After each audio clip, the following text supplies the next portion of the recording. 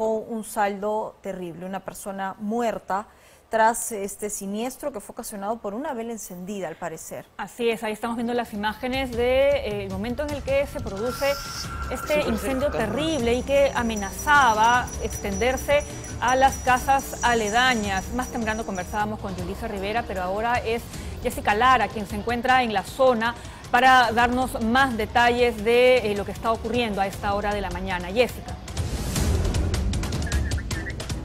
¿Cómo están, Claudia, Pamela? Así es, buenos días. Hay que señalar aquí que las horas siguen pasando y no llega el fiscal de turno hasta la cuadra 1 del pasaje El Aguilar aquí en el Rímac para poder realizar el levantamiento del cuerpo de esta adulta mayor que ya la tenemos identificada. Estamos hablando de María Rosa Falcón Navarro, de 73 años, quien lamentablemente minutos antes de las 3 de la mañana perdió la vida durante el incendio de su vivienda. Hay que señalar que la Policía Nacional todavía continúa aquí en el lugar, continúa cercada a esta zona y como estamos viendo en imágenes es realmente aterrador lo que estamos mirando, compañeras, porque toda la casa de esta mujer ha terminado quemada. Incluso miren ustedes en la parte de arriba, la pintura incluso se ha terminado desprendiendo. Las cámaras de seguridad que están a los lados, en los laterales de esta vivienda también han quedado prácticamente deshechas. Hay que comentar que el nieto de esta mujer,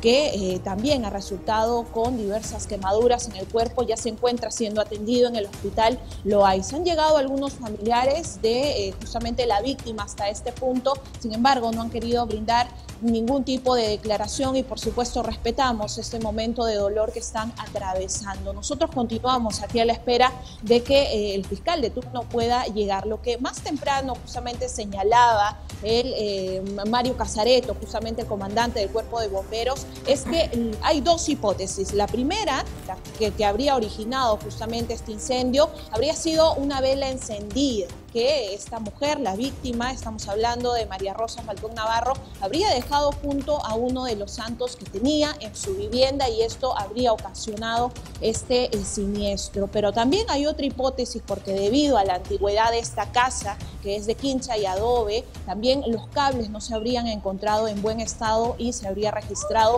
un cortocircuito. Todavía son hipótesis que la Policía Nacional y las autoridades correspondientes van a tener que investigar. Vemos también, si podemos girar un poco la cámara hacia este lado, hay algunos vecinos, compañeras, que todavía continúan en los exteriores de sus viviendas. Si bien es cierto, este incendio solamente ha afectado a esta vivienda, si podemos girar por aquí, por favor, para señalar esta casa de color melón, solamente en la parte de arriba, el techo, es lo que ha terminado también siendo afectado. Realmente es una escena bastante dolorosa, Claudia, Pamela, lo que se vive aquí, y esperamos que las autoridades puedan llegar lo más antes posible para poder trasladar el cuerpo de esta mujer hacia la morgue central de Lima, compañeras. Bien, Jessica, te agradecemos mucho por la información. Esperemos que sí, que los representantes del Ministerio Público lleguen pronto, ¿no?, para acortar de alguna manera la angustia que la familia y el dolor que deben estar sintiendo en este momento, que estas diligencias sean rápidas y que se revise también el estado en el que ha quedado esta casa. 7:11.